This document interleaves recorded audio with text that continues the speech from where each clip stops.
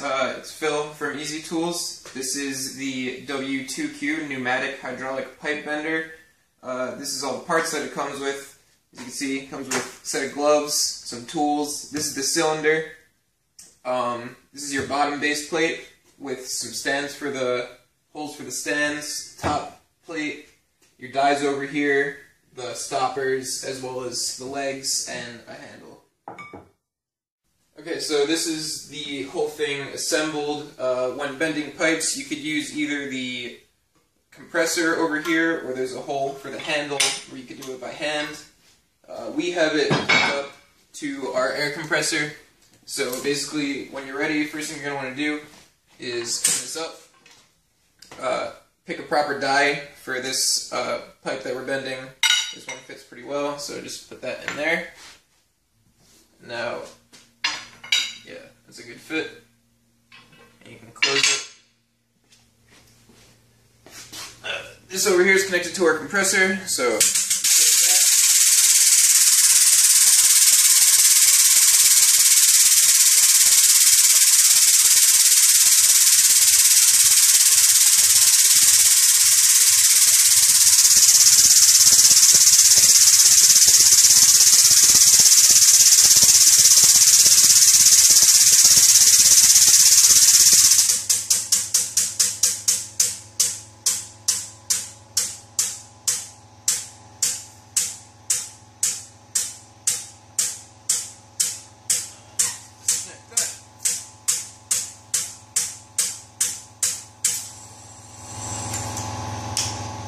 okay, so the valve is over here. On this side, you can open that valve up, and you can see the cylinder retract.